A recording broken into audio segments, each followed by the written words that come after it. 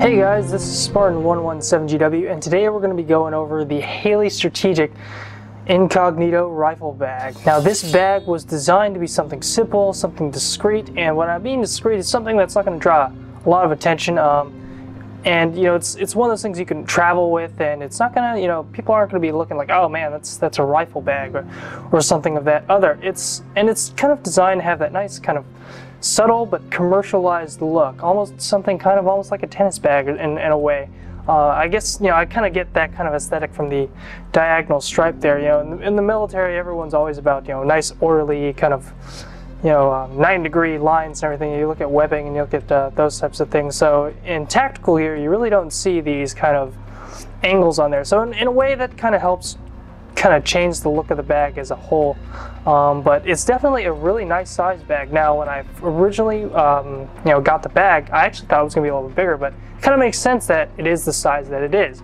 Now, the dimensions here are about 31 inches long, 10 inches tall, and about 3 inches deep, but there's definitely a lot of room for you know, adjustability in there, and you can actually put quite a few different types of rifles in this bag. But and starting out with some of the external features, as you can see here, this actual I guess you can almost say it's like a pouch. It's kind of like an extension of what's inside, and you kind of think of it like almost kind of like a kangaroo, but in a way that this will actually, when it's unzipped, it'll expand. There we go. So as you can see, it kind of puffs out a little bit, and this is really if you have some like small plates to put in there, or if you just have a lot of stuff in there, you kind of need that extra room. This will give you a little bit of that extra space. On the inside, I actually have my chest rig in here, which we'll get to in a minute. But it's kind of nice that they have that adaptability there, and then you can always cinch it back down. But overall, the external appearance is nice and clean, and they also have these YKK zippers on the bag itself. One thing that's really cool also, it's got this nice rubberized grip there, so when you're holding the bag, it's, you know, some companies just have some real simple straps and stuff there, but it's kind of nice to have something durable and rubberized there to grip onto.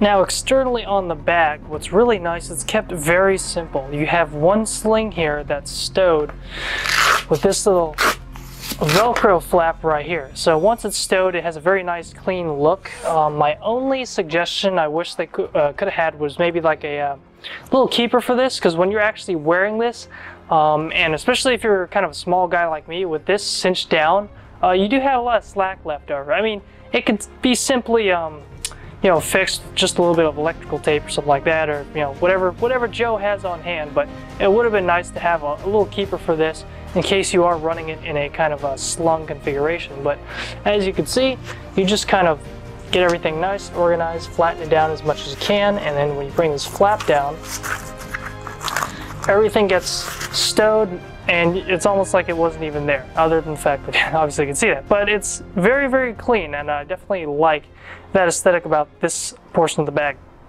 Alright, so let's take a look inside the Incognito rifle bag. As you can see, there's quite an amount of space in here. I've seen a lot of different setups. If you look online, you can see like people have done all kinds of crazy different things, setting up different rifles. You can have 2 rifles in here, you can have 1 long rifle broken down. I have more or less kind of the standardized setup where you're probably going to see the most, which one, you know, mid-length carbine or of that sort, and you know, it's got these Velcro keepers in here that are going to keep it secure, and there's even a couple extras, whether you have another rifle or you have a long rifle broken down or a sidearm. Because of the Velcro, it makes it compatible with a lot of aftermarket stuff, such as the D3 expansion or the LBX tactical pouches, but there's of course a lot of other things out there as well, so it's really limited to your imagination. You know, these things really definitely come in handy whether you have a pistol wedge or something like that, or, you know, the additional rifle mags, or the multi-mission hanger. I personally kind of like this right here because it kind of sits right nice in this little dead zone right here and kind of fills in the space, but also provides cushion for the other weapons in the gun bag. What's really, really nice though is this particular pouch right here. It's actually fairly large, this little mesh general purpose pouch, and you can see it's plenty big enough for me to have a D3 chest rig in here. Now, I did have the expansion system on there, and it does fit. It kind of makes the bag a little bit on the fat side, a little bit more than I personally would like, but that's, you know, that's just about packing smart. So I'm able to put all the same stuff in the bag, but kind of just by organizing it in a much more efficient manner, it keeps the bag nice and low profile and flat. But I've seen people put jackets in there if you're going to maybe like a cold weather climate or something. Maybe you can put an Arctic soft shell in there or something like that.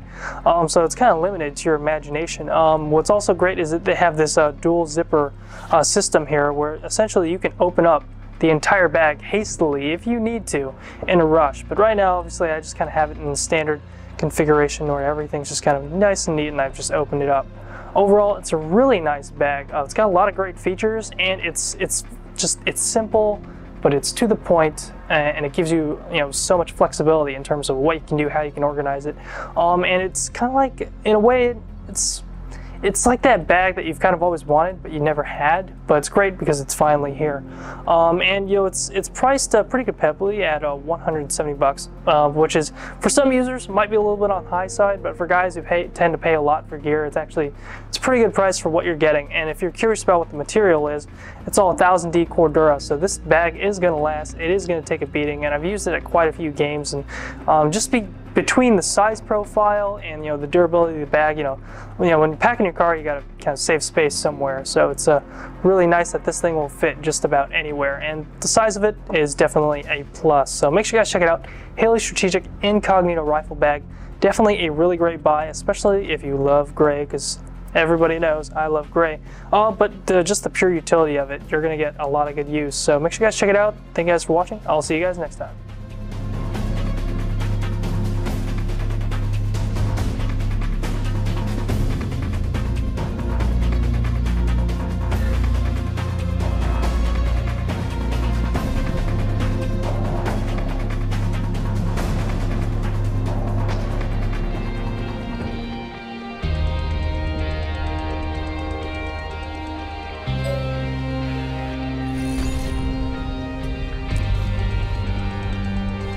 Guys, SPARTAN117GW, and I'm here with Solera.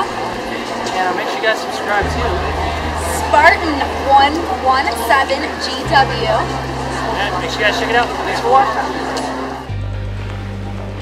watching. Elite Force BBs, that's what's in my mag. Thanks for watching.